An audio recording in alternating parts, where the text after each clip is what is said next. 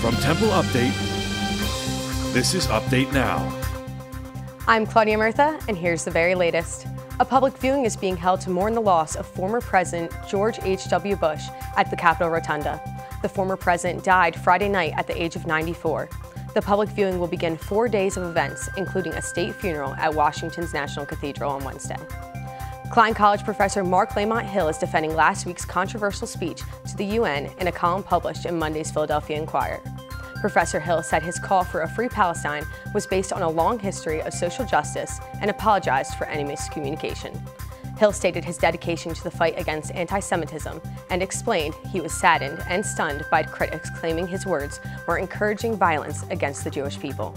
Hill's response came after harsh criticism from Temple Board of Trustees Chairman Patrick O'Connor and after some critics called on Temple to dismiss Hill. The Owls are 7-1 overall and 2-0 in the Big Five after 77-70 win over the St. Joseph's Hawks Saturday night. After losing by 8 at halftime, Temple found their rhythm with the help of 15 points from both Shiz Austin and Quinn Rose. The Owls face another crucial Big Five matchup against Villanova on Wednesday. And in weather, Tuesday will be sunny with a high 42. The sunshine will continue into Wednesday with a high near 39, and Thursday will bring sun with a high near 40. That's it for Update Now. For the very latest, visit TempleUpdate.com and search for us on Facebook, YouTube, and Twitter.